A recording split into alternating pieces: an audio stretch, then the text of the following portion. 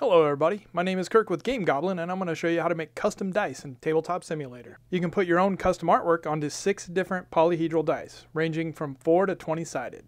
I'm going to show you 2 today, one for a 6-sided die and one for an 8-sided die. I'll use both Photoshop and Illustrator, but you can use any graphics program that you are comfortable with and just apply what you learn here.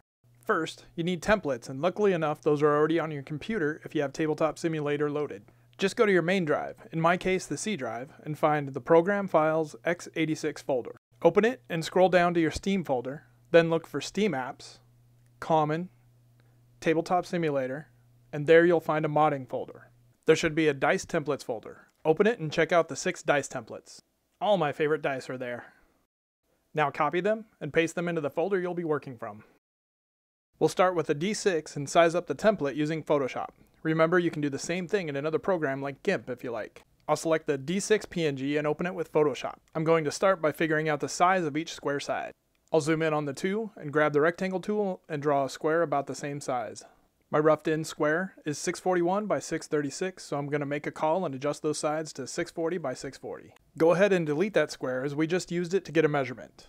I'm going to open a new Photoshop file to build my artwork in and make it 648 by 648 to make sure my artwork will cover the full side of the die. I'll add a new layer and fill it with green for the background color. Then I'll make 6 more layers for the number graphics. This die is going to be a +1/+1 counter die used in some card games. Let's fast forward a bit to my finished layers. I finished laying out the graphics the way I want, adjusting the size and colors to my liking. Now I'm going to add a bit of texture and shadow to make it pop. In my opinion, artwork that is too clean often stands out and looks unfinished for most final products, but you can make your graphics any way you choose. I've added a fiber texture layer over the green and used multiply and opacity to give it a bit of a cloth texture.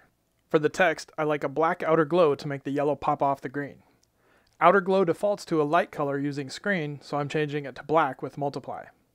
Then I'll copy paste the layer style to the other text layers. From here, to get the art over to the template file, I'll temporarily merge each text layer with the green layer so I can select all and copy that art to paste into the other file. Repeat this for each side of the die and put them into the template.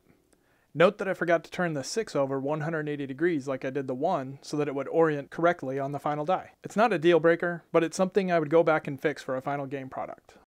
For the last step, I found it's best to take your background color and fill the whole template background with it. This will make cleaner edges on your die, and I'll show you why when we get it into Tabletop Simulator. Finally, save your Photoshop work file, then use Export, Quick Export as PNG, and save the PNG to your folder that you will upload to Tabletop Simulator later. Now, let's build an 8-sided die in Illustrator. We'll use the same principles we used in Photoshop, which can be used in any graphics program that you're comfortable with. I'll start with a new project and make the artboard 2048 by 2048 and then use File and Place to place the D8 PNG. I'll align the PNG to the center of my artboard and lock that layer to work over. I'll make a new layer and change the rectangle tool to the polygon tool and click the canvas to open the settings. I'll make a 3-sided triangle, and I'm guessing a 400 point size should be close enough to fit. I can always adjust the triangle size after it's in place.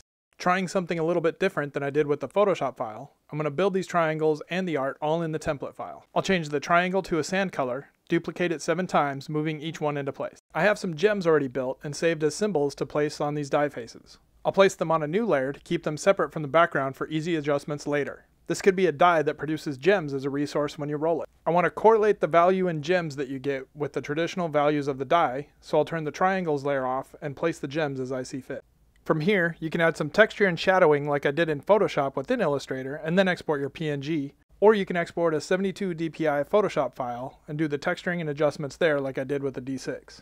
Since this is more of a personal creative choice, let's move on to bringing those PNGs into Tabletop Simulator and building those dice. Here are the 2 templates we've converted with our own art. The size of each is still 2048 by 2048 and they are ready to import. With Tabletop Simulator open, go to Objects, Components, Custom, and grab a blank die and drop it on the table. We'll do the D6 first, so choose that for type and click the folder to import our d6.png with custom art. Navigate to your PNG in its folder and hit select. When introducing new art to Tabletop Simulator, be sure to choose Cloud and upload it there. It may take some time to upload, but once it's ready, hit import and your blank die should now have your artwork. Remember that you can hover over your new die and use the plus and minus keys to scale it up or down to your desired size. As a counter die, you can hover over it and use the number keys 1 through 6 to set it to the side you need.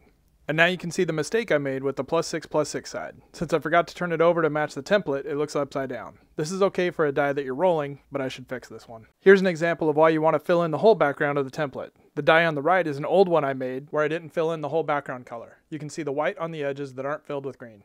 Now let's make an 8-sided die. Go to Objects, Components, Custom, and grab another blank die to drop on the table. This time, choose D8 and place your 8-sided die image. Be sure to upload it to the cloud. Hit import, and when it's done, go ahead and scale it up using the plus key. Now you're literally ready to roll. Use the R key to roll your new die. The more sides you get, the harder it may be to read which side is up in Tabletop Simulator without moving the camera. So use the Alt key to show you the face-up side from any angle. And there you go, our custom dice are ready to be added to your game design. Before I go, here's one last little tip about using images you've already loaded to the cloud. Let's say you've accidentally deleted your custom piece and forgot to save it in your mod update. You don't have to re-upload the image. You can access it from the cloud by going to Modding and Cloud Manager. There you can see all the images you've ever uploaded. Simply click the image you want and it will copy the link to your clipboard. Now instead of uploading the image again, you can simply paste that link into the image field and hit import. Once again, you're ready to roll. Thanks for watching. Please hit like if you enjoyed the video and subscribe if you want to see more tutorials related to game design or more about my games. If you have any questions, comment here or hit me up on Discord, Facebook, or Twitter. You can find links for all of those and the latest news on GameGoblin.com. Thanks for playing.